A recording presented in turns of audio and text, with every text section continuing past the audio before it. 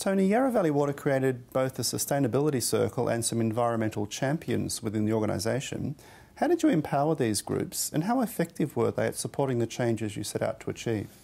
Well, when we first set out to on our sustainability journey, there was a lot we didn't know, and it was important for us to build the ownership amongst the staff. Mm-hmm. And so we didn't create these groups; they Mm-hmm. volunteered, and I was delighted that they volunteered, Mm-hmm.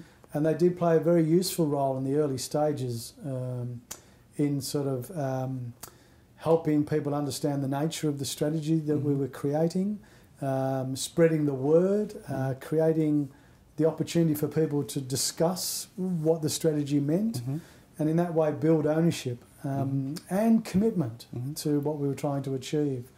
And because it came from the middle of the organisation or even the front line of the organisation, it was probably they were probably better at interpreting the message and taking it to the front line.